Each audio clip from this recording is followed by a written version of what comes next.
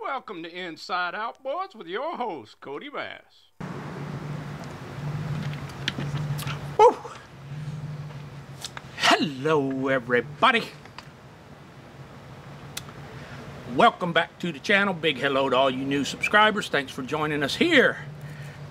On this here channel, we try to have a lot of outboard fun and do a lot of outboard related stuff. You understand? But in this video, the weather is getting colder. My days are getting shorter. And the Kodiak rain, wind, and salt never, ever, ever, ever, ever, ever, ever stops. So I've been doing some dirty work. Sometimes you just got to get down and get all grungy and dirty. And you say, what kind of dirty work? I'll show you. I'll show you. Let's get it.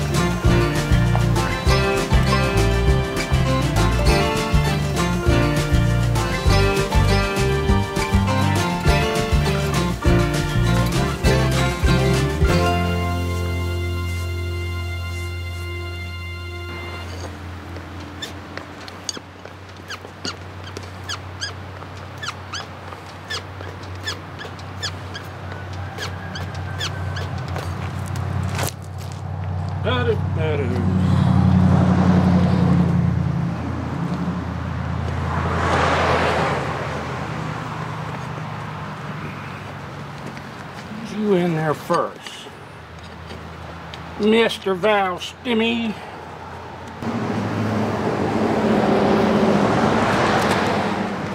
Come on. Come on.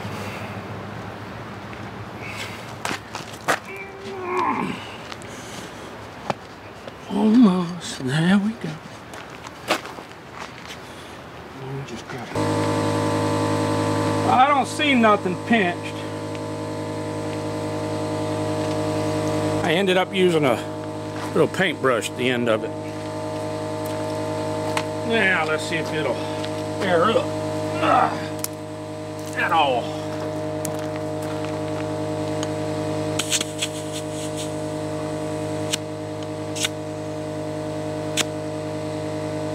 Looks like it's airing up a little bit.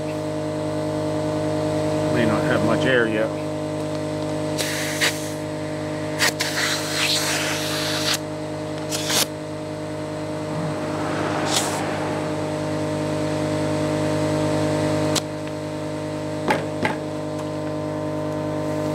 Alright, she's there.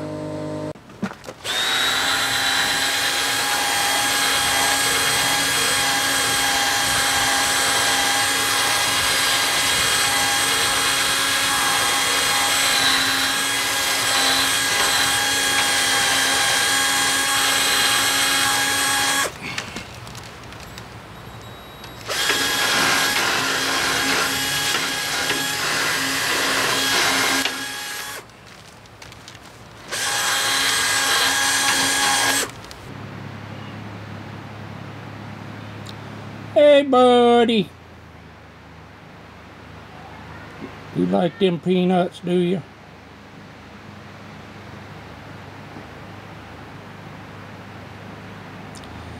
His friend turned into a squirrel pancake. I found him out in the road.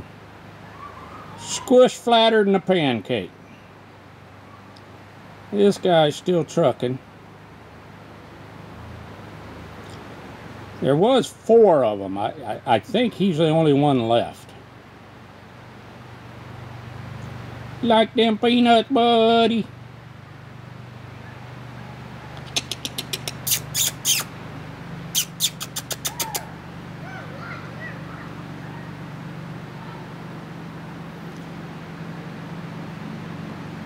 Normally he holds the peanut in his little paws and eats it.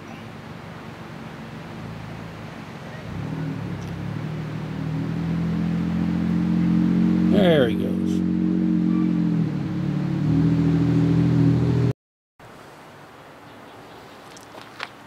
Okay, they had this collar on here.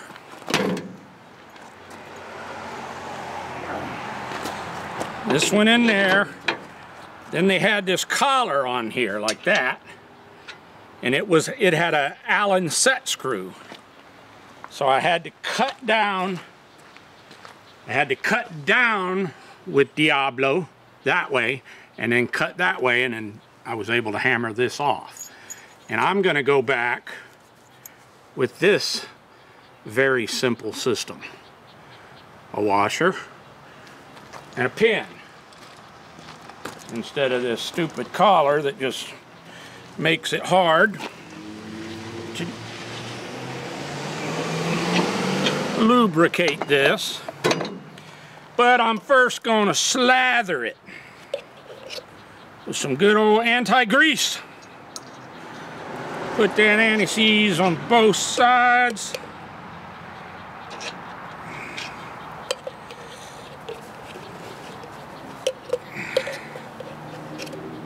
There we go. Get it on there really good. Get it up in the hole really good. Then we can get this right in there. Oh yeah, I drilled a hole through that so I could put that, and then my little pin. And now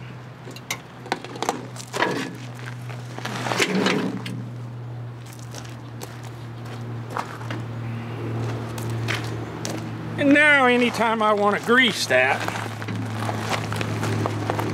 that's a little bit better.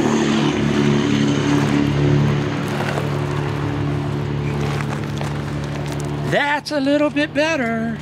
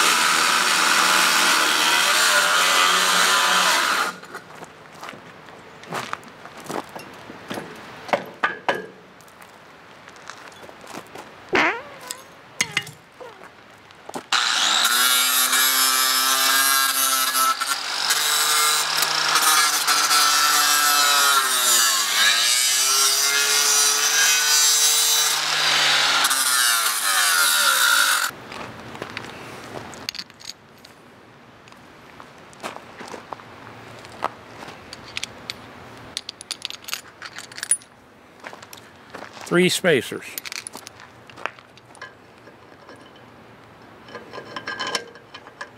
Looks about good. And a lock washer. on the inside. But first, a flat washer. Flat washer, lock washer, and nut.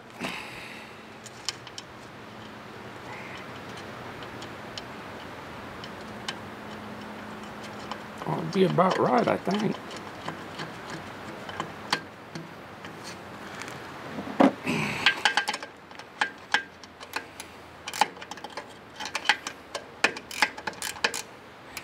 Get everything all straight, pretty. Okay.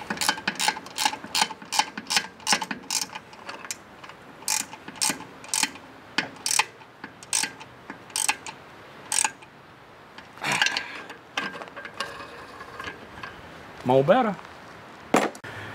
Hammer Ride. Quick dry. Metal finish. Black.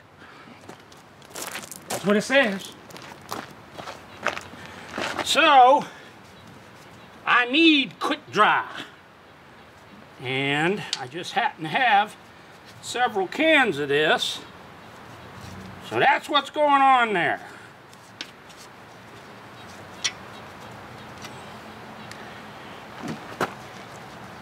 That's what's going on there.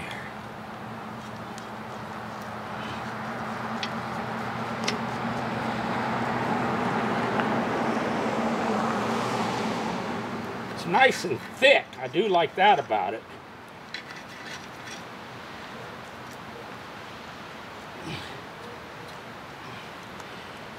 Really thick, actually. But I ain't gonna thin it because I want it more. This ain't about looks. This is about stopping Kodiak from eating it alive.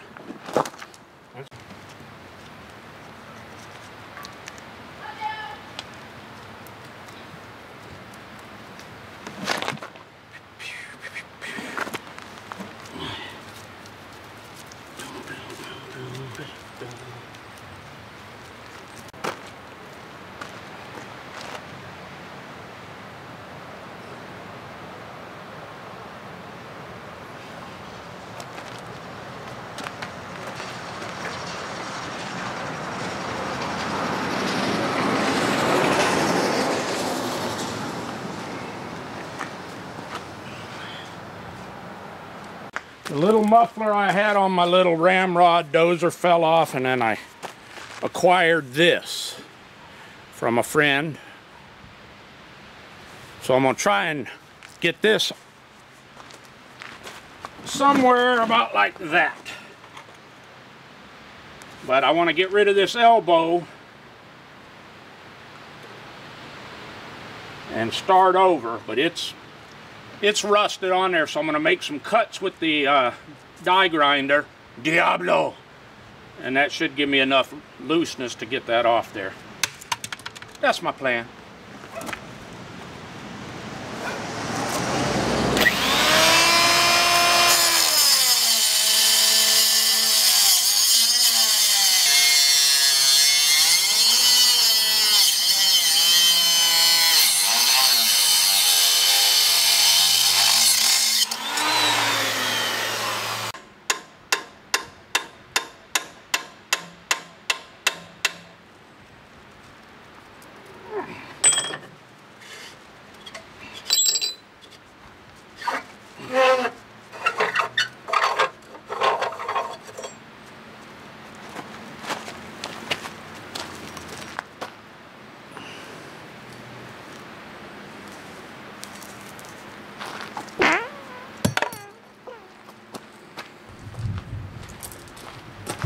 And I still got plenty of thread left on that.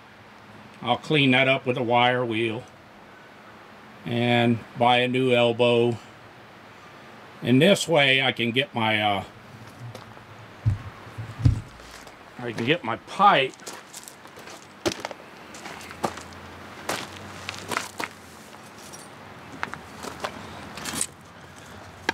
This muffler has these slots, and I've got a clamp that goes around here. And by taking this off, it's going to go like that. The muffler's going to go like that. and I can get my sizing right for my clamps and stuff. Then I can put the new elbow, screw it back on there, and have this size to put my clamp on the muffler. And then I'll put on the muffler. The mufflers, the mufflers. Well, there's my new muffler on the ramrod. What do you think? I have had the hardest time keeping a muffler on this machine because of the vibration of this machine. It's got a big old one-lunger Kohler in there, and it shakes pretty good. But she sounds really deep-throated now. I'll show you. I'll show you. Let's start up. Let's start the rammy. See what you think. See how it shakes?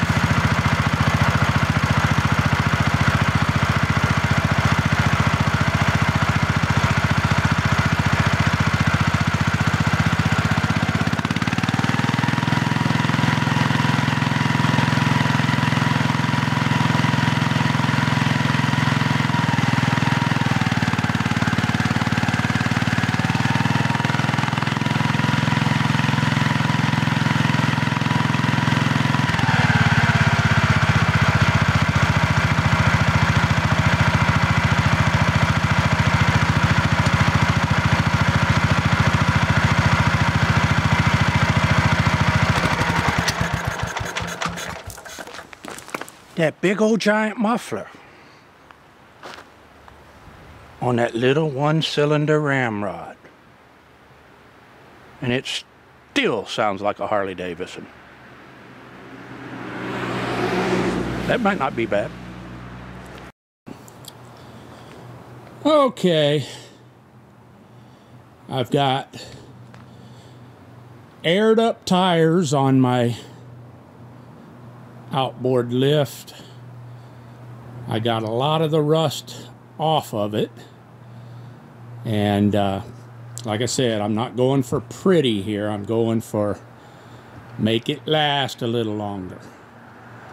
The cool thing about that lift, the outboard lift, is it's just square stock and angle and stuff. So as long as the part on the sides and stuff is just 10, and then the rest of it is just angle stock, square stock, stuff like that. So I can weld, but it really rolls good now, and I've got new little casters on the front. The reason for those casters is there's a pedal right there. You see that pedal down there? And you can lean it forward. I went ahead and put the new casters on there, but I never use that tilt it forward thing. I just never use it. I haven't found any reason to use it, but I put new casters on there. They're a little shorter than the older ones, but like I said, I never use it anyway, but I had them, so I put them on there. And then I got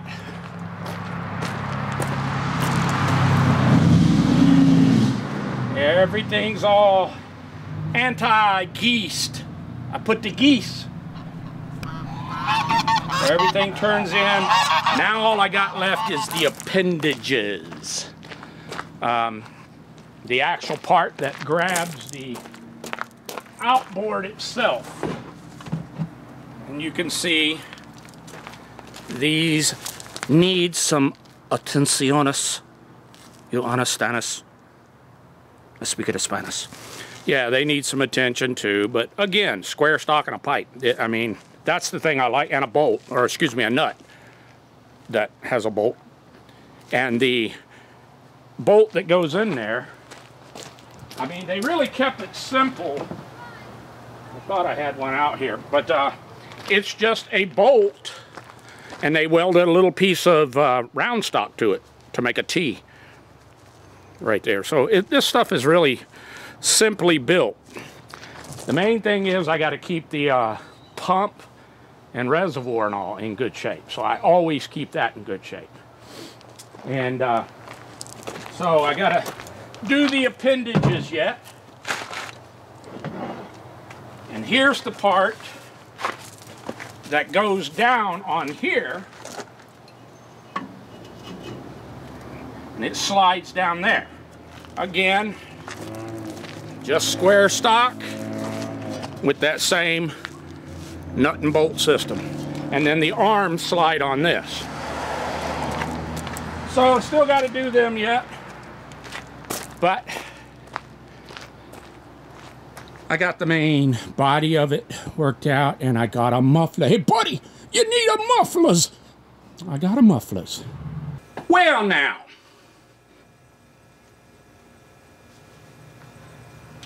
we all know what it means when I wear the hat.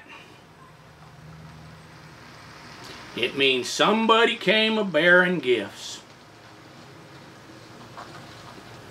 Now, I could call it a cutie,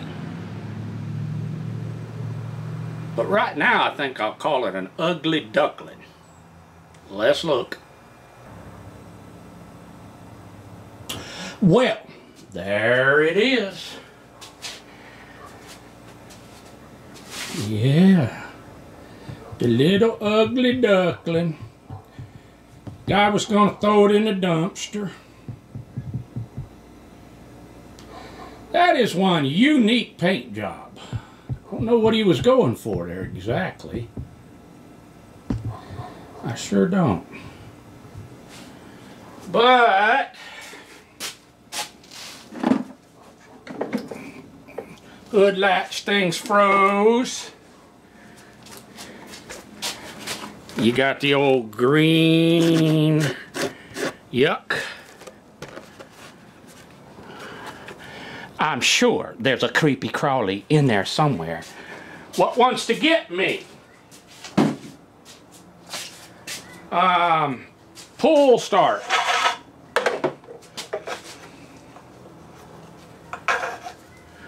That's what's left of it. Let me lower it down a little bit. So you can get the full spectrum of it. Okay, the throttle handle, the rod, the aluminum rod that goes up through here, that's broke off. Lots of salt on the flywheel. Creepy crawly looking stuff in there. Carburetor is more white crusty yuck than anything. So, oh, what to do, what to do. Boy, she's rough. Let's turn over though. She's a little on the rough side. So I think what I'm going to do before I get in the part out mindset is I'm going to do a quick spark check and compressiones. You'll understand us. Check. If we have spark and compression, you know the rest of the saying. So, let me get out some test stuff real quick and I'll be back. Alrighty, I got the spark spider hooked up. Look at these two right here. Let's see what we get.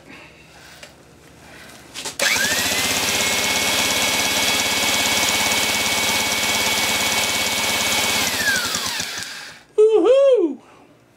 We got good hot spark on both. One thing I did notice on this is there are two separate types of coils on it. You've got the newer black one that has the push on, and then you got the old style that has the hardwired right into the resin there and so forth. But I've got good hot spark on top and bottom. Hopefully you can see it.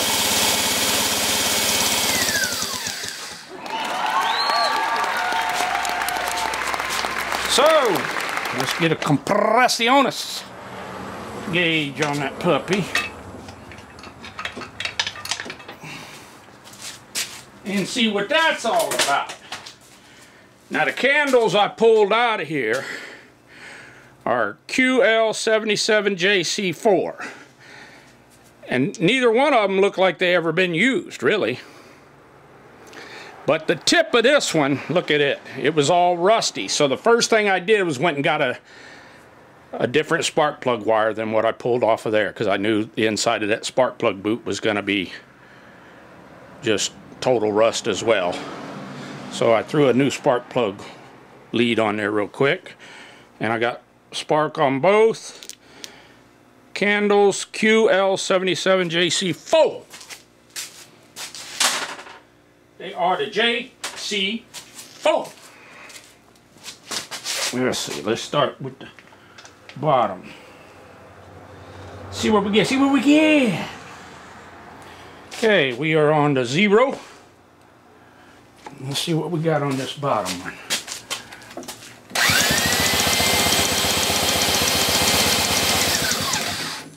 Felt like there was some boom boom there, some compressiones. So we got 90, 95, 100, 105, 110. 110. I don't know if y'all can see because of that glare, but 110 on the bottom. Now let's do the top.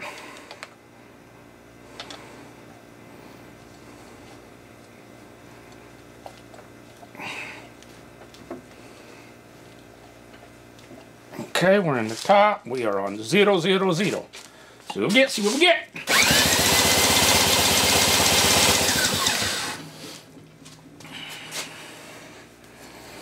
We got 90, 95, 100, 105, in between 105 and 110.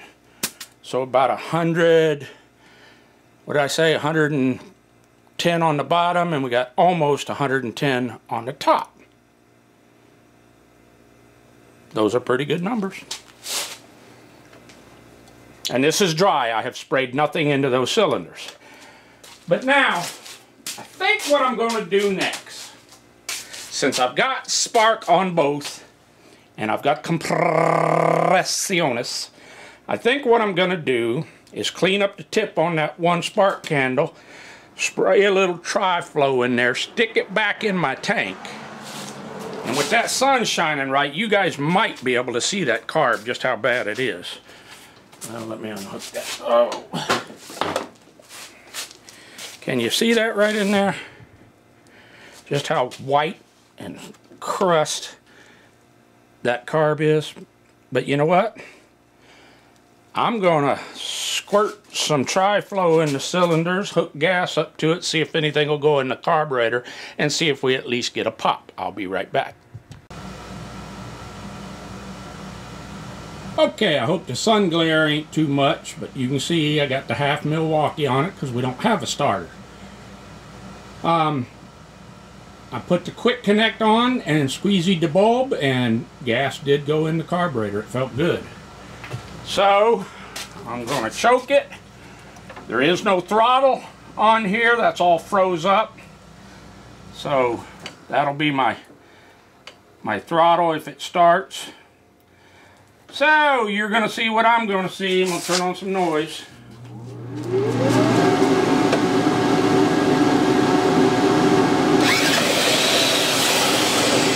Wow. Now that was probably just a tri-flow because I didn't even choke it.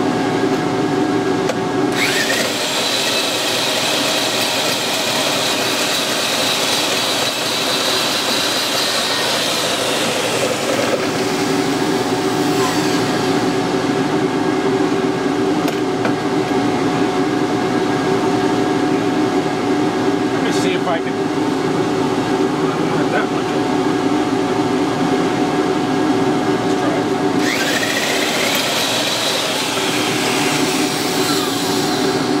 Let's try it.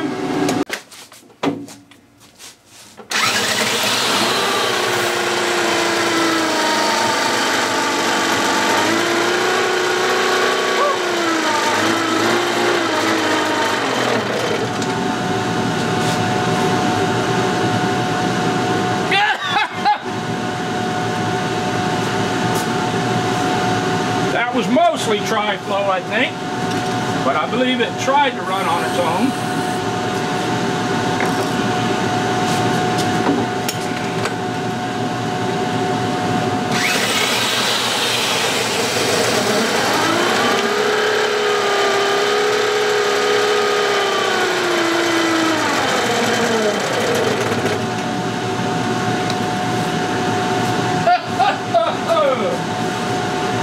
Take out that,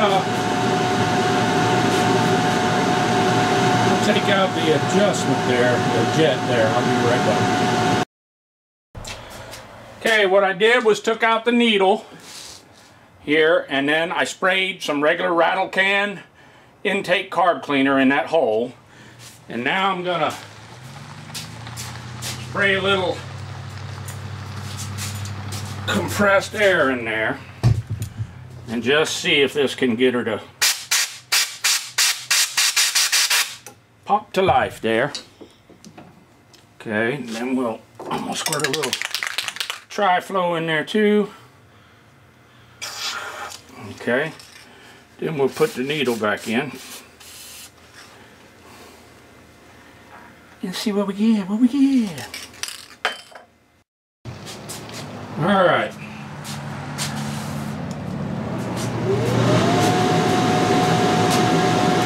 Put the needle back in and set it to 2 turns out.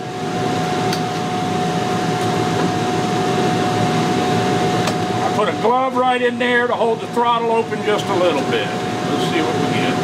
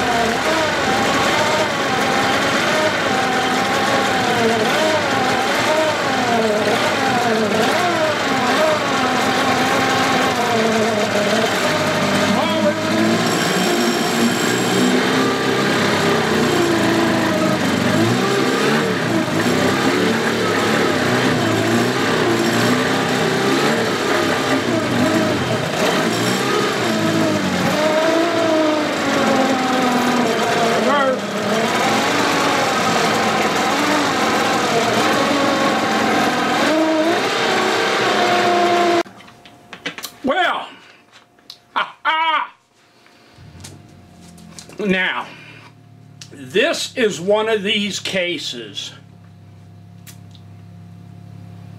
where this is the fence and this engine is right, it's right there. Right there. It's on the fence.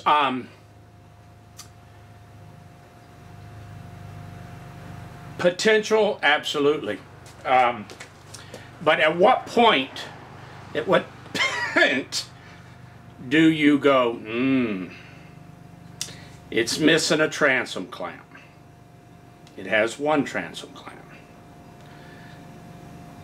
The engine will start, it's missing the starter, or most of it.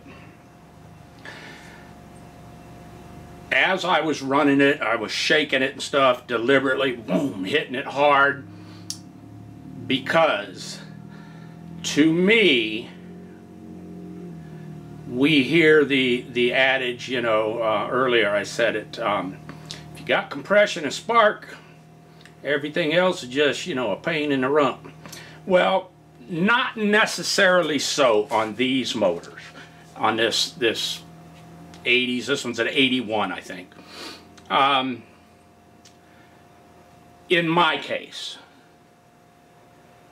what can I get for this motor? By the time I put a starter, and I have them, I have spare ones in my bone pile, a starter, a transom clamp, the thing looks hideous. There's a whining noise coming from this motor. I can't tell with just my hearing and so forth if it's coming from the lower or the power head. Could it be that the upper bearing is just dry and needs, you know, to get run in again? I don't know. It would very likely be possible that it's coming from the lower unit itself. So the next step, if I choose to save this motor, would be to drop the lower leg on it. Restart it without the leg on, without the lower unit on, and see if I still hear that whining. If I do, then given the overall condition of the motor, I would say it's going to be parts. If it's just a lower unit, heck, that lower unit may not even have any oil in it. I don't know. It's a freebie. So, when I first started it, it wasn't peeing, but with the wire and the compressed air, we got the blobs of salt out of it, and she started peeing good. And it was running cool anyway, so I had a suspicion just for that fact that it was running cool, that it was probably pumping water okay. But something is amiss with that whining. I don't know if you can hear it on the camera. You know, I don't know if you can pick that up or not. But the tiller handle is completely froze up on this thing. The rod that goes to the tiller is snapped off, where they commonly snap them off. Missing a transom clamp, so you'd need a tiller arm, transom clamp, starter, even though it's peeing good, probably an impeller. Carburetor, you know, seems to be doing okay, but it would, you know, all that would have to come off and be clean. So this is one of those, there's the fence, which side will it fall on? I'm not sure.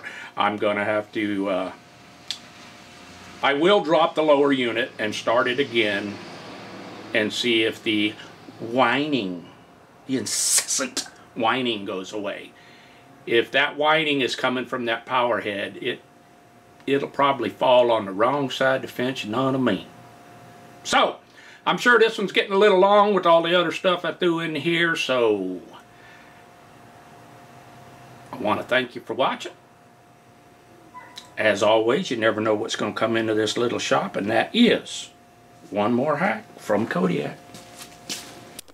Stand by for part 2 on Inside Outboards with your host, Kodibass.